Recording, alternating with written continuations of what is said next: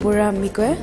I'm from Nairobi, Kenya, and I'm a software developer, and I've been running an IT company that provides affordable solutions to startups and SMEs across Africa.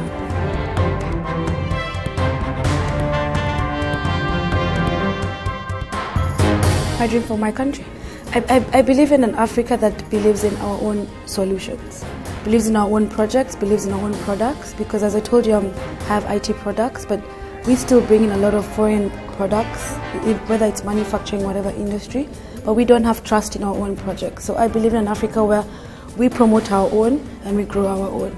For example, when we had President Obama come visit Kenya, and we had a few media stations focusing more on the terrorist attacks and the terrorist risks, and we were blaming foreign stations who don't really know our narrative.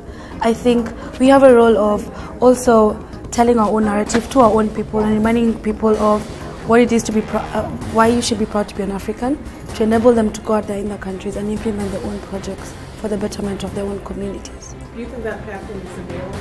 Yeah. Or do you actually see social media giving that platform? I think social media gives a platform, especially in Kenya. There's a lot of movements around Twitter access and Facebook access. With the increase of more affordable smartphones and increase in internet access, I think social media is good for that.